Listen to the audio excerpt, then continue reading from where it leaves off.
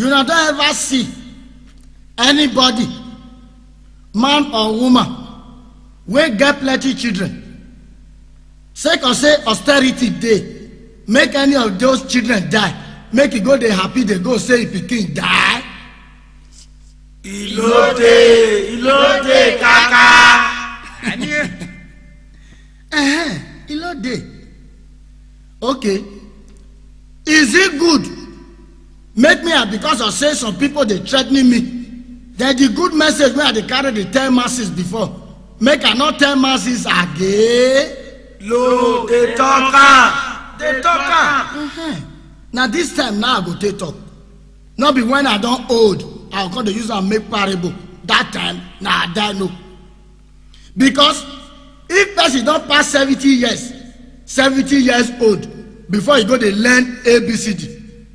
In fact, now mortuary, now you go do matriculation. You go graduate for cemetery. I go to talk am. E got wetin I remember yesterday. When I want let una know.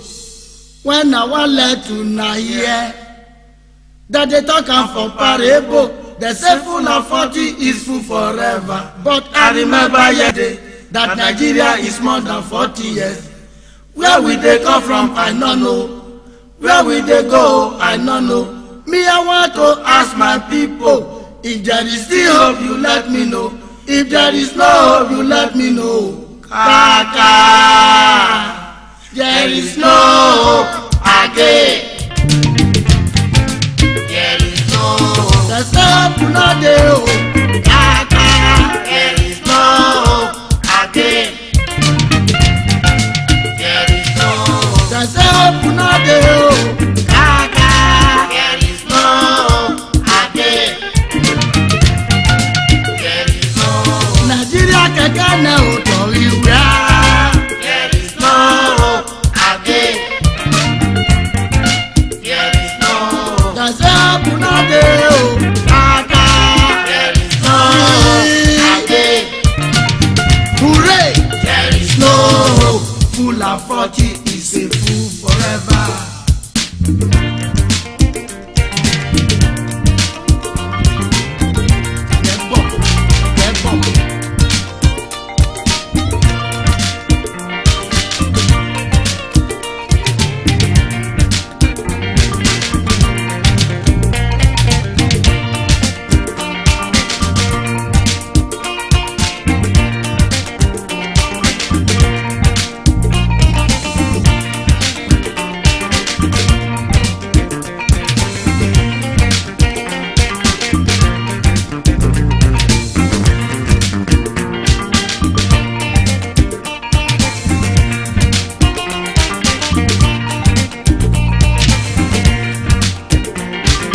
Push, push, push.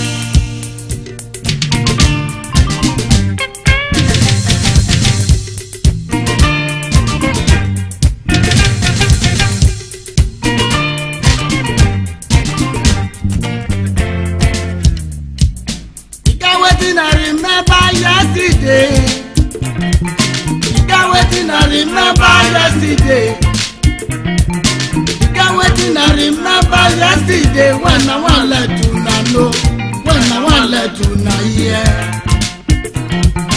You got wetin I remember yesterday when I want let una know, when I want let una hear. People they talk am for parable, they talk am for parable. They say full of 40 is a fool forever. But I remember yesterday. Remember yesterday that Nigeria is more than 40 years. Nigeria is more than 40 years. Where we dey come from, I don't know. Where we dey go, I don't know. Nigeria is more than 40 years. Where we dey come from, I don't know. Where we dey go, I don't know. How we go into bed with Elizabeth? Make it say some of the people come, make them come help Nigeria improve. If there is hope, you let me know. If there is no hope, you let me know. I want people to tell me there is no hope.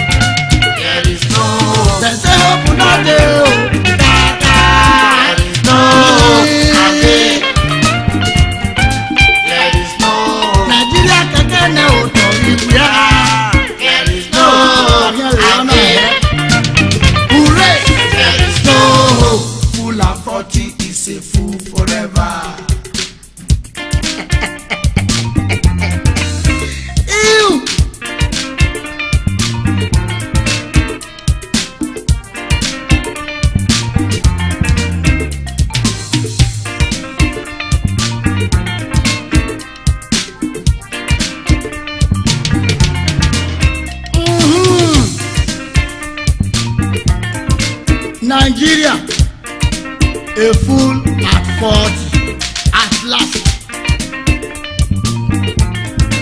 Oyibo proverb say, if a man or woman reach the age of 40 years and he no get common sense, he or she na fool at 40.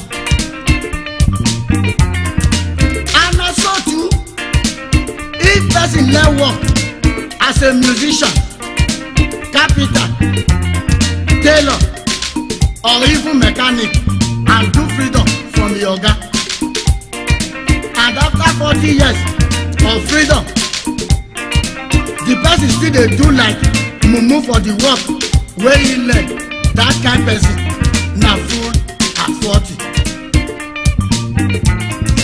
So oya we go. E get wetin I remember yesterday. E get wetin I remember yesterday. E get wetin I remember yesterday when I wan let una know, when I wan let una hear. People dey talk am for parable, dem dey talk am for parable. Dem say fool at 40 is a fool forever. I remember yesterday that Nigeria is more than 40 years. Nigeria is more than 40 years. Where we dey come from, I don't know. Where we dey go, I don't know. And we going to talk with Elizabeth, make it sense some other people come, make them come help Nigeria improve. If there is hope, you let me know. If there is no hope, you let me know. I want make you not tell me there is no hope.